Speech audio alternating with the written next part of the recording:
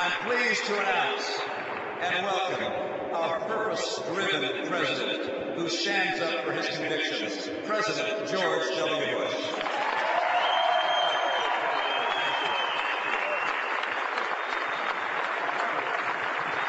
Thank you all. Thanks for the warm welcome.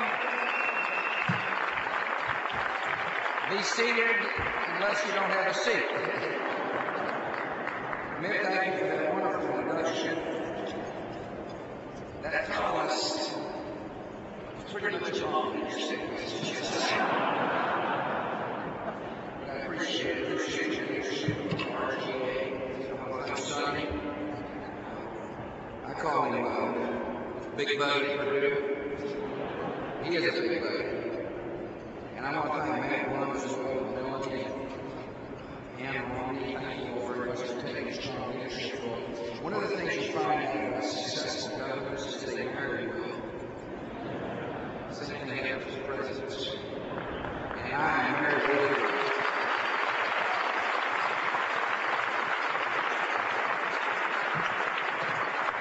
I want to thank you all for supporting people who know how to get things done. You know, our line of work, there's a lot of talkers, sometimes not even doers. A lot of people who have opinions, but oftentimes people can't roll up their sleeves and achieve agendas. And the folks here supporting me here today are people who know how to set agendas, make decisions based on principle, and get things done on behalf of our country by running the states. Thank you for supporting me. Thank the governor for being such strong leaders.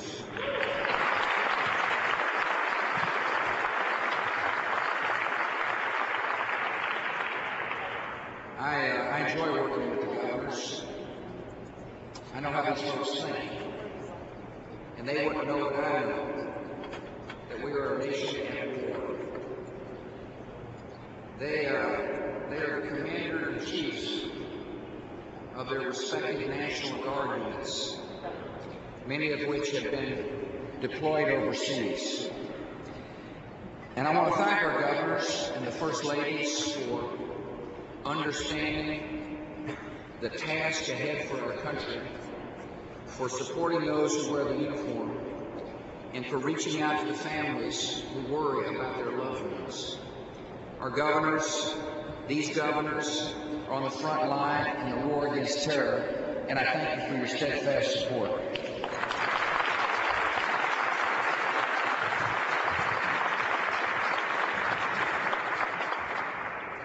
They, like me, will never forget the lessons of September the 11th. Our nation must never forget the lessons of September the 11th, for the greatest duty of our respective governments, federal government and state government, is to protect the American people. The security of our citizens is of paramount importance to my administration, to many in the Congress, as well as our governors. The way to win the war on terror is to stay on the offense, is to defeat the killers overseas so we do not have to face them here in America, is to be relentless in our pursuit, never give in, never give up, and keep the enemy on the run, which is precisely what we're doing.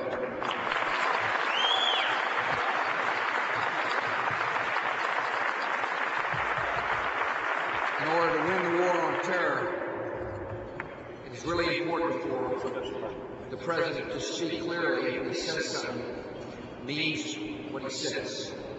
And so when I said to the world, if you harbor a terrorist, you're equally as guilty as a terrorist, I meant what I said, and the Taliban found out exactly that the United States of America keeps its word.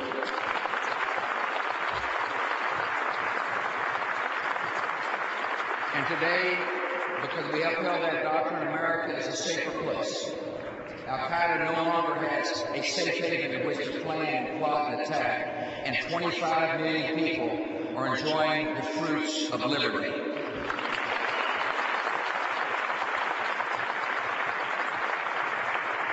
The lesson of September the 11th is that when we see a threat, we must take the threat seriously. A lot of us were growing up, oceans, we felt oceans to protect us from harm.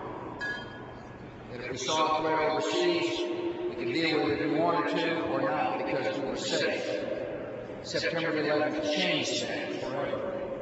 September 11th taught us that when we see threats brewing or materializing, we must take them seriously. I saw a threat, the world saw a threat, people of both political parties in the United States Congress saw a threat, and that was Saddam Hussein. The world is better off without Saddam Hussein in power.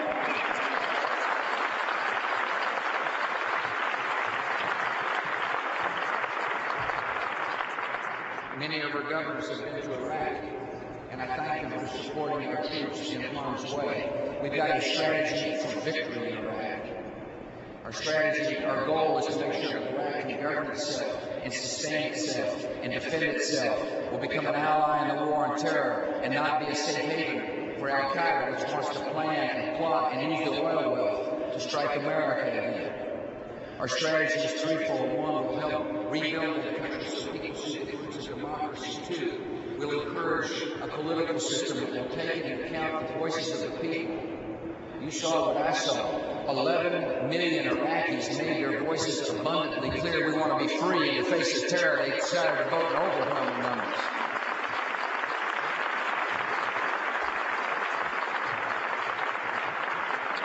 The leaders of Iraq rejected this notion that a suicider and a thug and a terrorist can create civil war. They're interested in a unified government that will allow the people to express their will.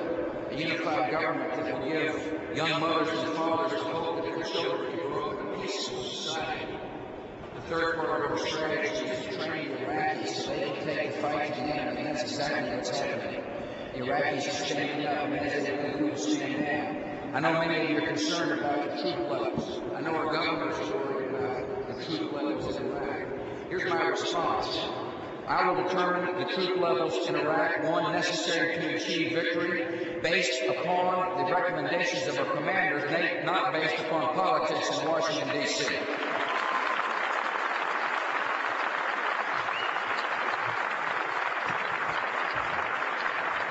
Ours is an enemy that has no conscience, but they do have a philosophy. They're totalitarian in nature.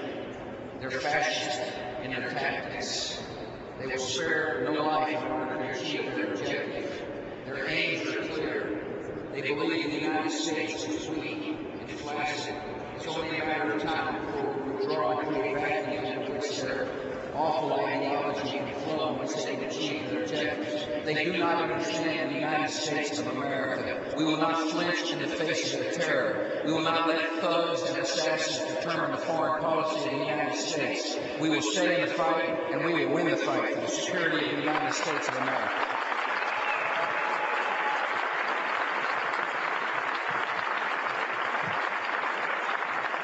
In the long run, the way to defeat an ideology of darkness is with an ideology of hope and light.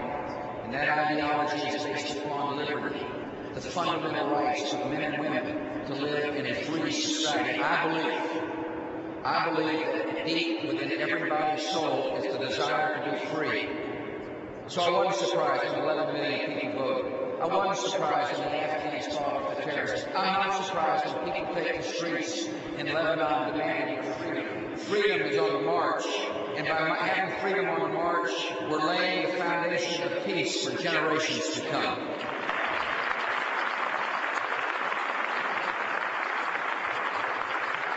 It's not easy work.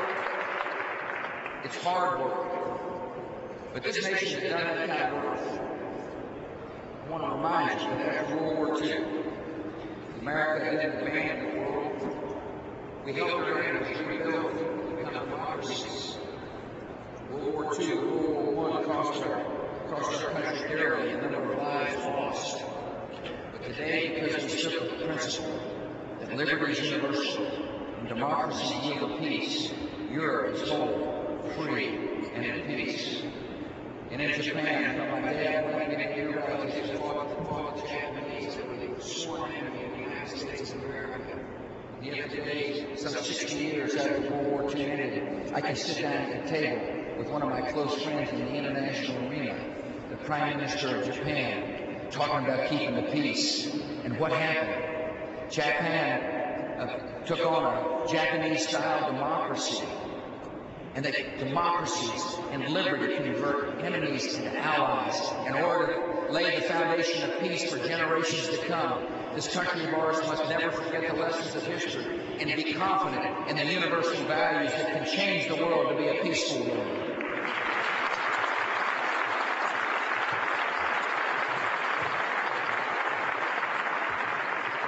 And my fellow governors understand it.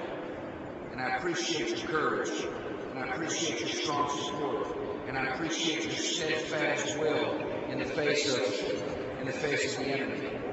And here at home, we've got a strong agenda as well. It was right. This economy of ours has overcome a lot. It's overcome recession and war and terrorist attacks and corporate scandals and hurricanes and high energy prices. Yet we're strong, and we're getting stronger. And one of the reasons why is we understand that when you let people keep more of their own money, they will save and spend and invest and cause this economy to get going.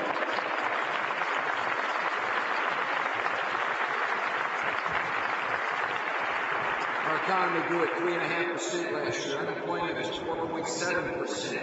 We've added 4.7 million new jobs since August of 2003. Productivity is on the rise. Home ownership is at an all-time high. More minorities own a home today than ever before in our nation's history.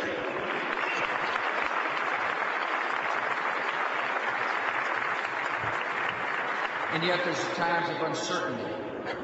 There's competition in the global economy. People are changing jobs quite often. There's kind of an unsettling feeling here in the United States of America. And the fundamental question is, what do we do as we get into the future? Some say, let us retreat.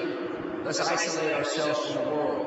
Or let's protect ourselves with artificial walls. That's not the attitude of me or our governors. We're confident about the future because we intend to shape the future and keep the United States of America as the leading economy in the world.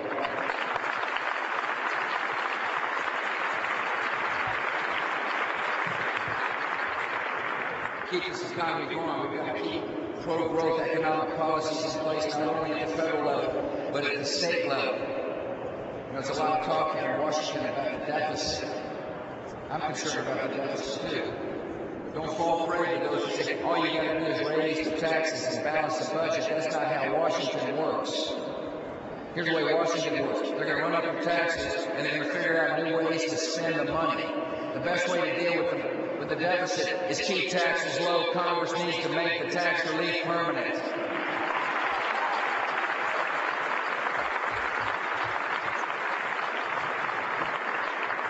On one hand, you have pro-growth economic policies that create economic wealth, generate new revenues for the Treasury. On the other hand, you've got to be wise about how you spend your money. I'm looking forward to working with Congress on yet another lean budget that focuses on priorities. A budget that's going to try to be all things to all people.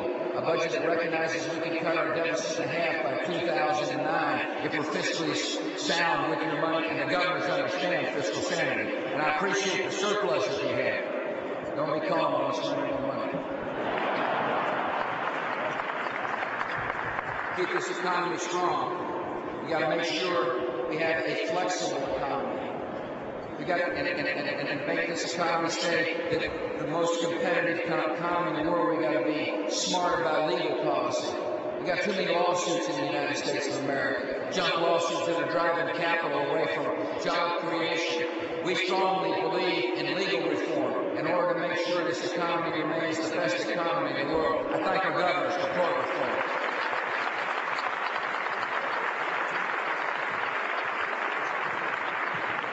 We got a problem. We're hooked on oil. That's the price over here in Texas and say that. But if we want to be the leading economy in the world, we have got to spend money on research and development to get us off of oil. Oil brings an economic problem for us because of rising demand in places like China and India relative to the supply of oil we find causes your prices of gasoline to go up at the pump. That hurts our economy. Dependency upon oil also creates a national security issue. Let me put it bluntly. Sometimes we rely upon oil from people that don't like us. And therefore, in order to make sure we're not only competitive, but to make sure we're nationally secure, we have got to figure out new ways to power our automobiles, ways like ethanol and plug-in hybrid battery vehicles, and to make sure that we're less dependent on oil. We've got to have clean coal technology, nuclear power, as well as solar and wind power. This administration looks forward to working with the governments to get us unhooked from foreign sources of energy.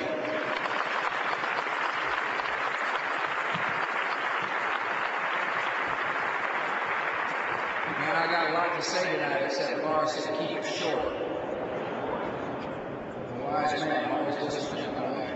I do want to share another concern about it, and that is unless our children are well-grounded in math and science, the jobs of the 21st century are going to go elsewhere. And our governors understand that. Governors also understand that it's important for this federal government as well as private companies to invest in research and development so that we're always on the leading edge of technological change. So I propose to Congress that we up with federal funding for basic research in the physical sciences. And I'm saying to Congress as clearly as I can, let's make the research and development tax credit a permanent part of the tax code so our corporations can accurately plan for investment that is necessary to make sure America is the most competitive nation in the world.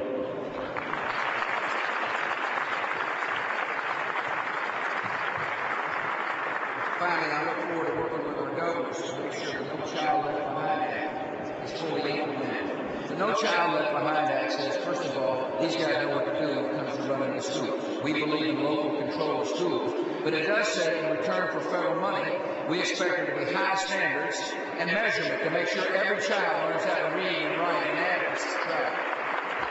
And if we find a child who cannot read and write early on, we'll correct those problems early before it's too late. We strongly believe every child in America should learn, and we expect every single school to teach. And I look forward to working with our governors to apply that same rigor of accountability, particularly in our junior high grades for math and science.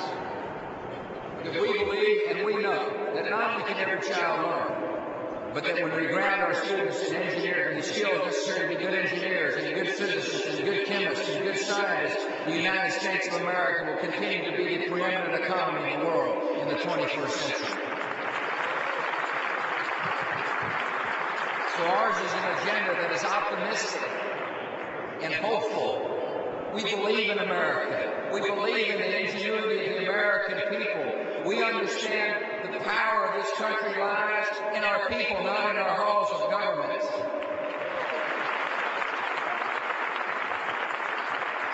And we also understand the true strength of America lies in the hearts and souls of its citizens. And so I want to thank our governors for setting up faith-based and community-based offices to help rally the vast numbers and the armies of compassion that help heal broken hearts, that surround people with love who are lonely.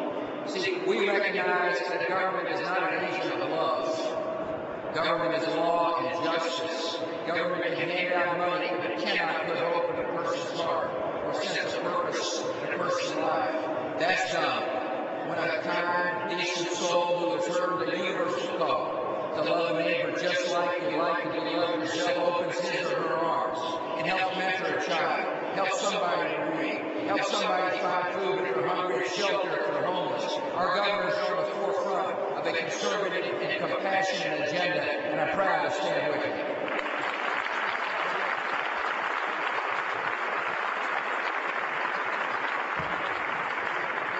So I've come to thank our governors, and I've come to thank you all for helping our governors.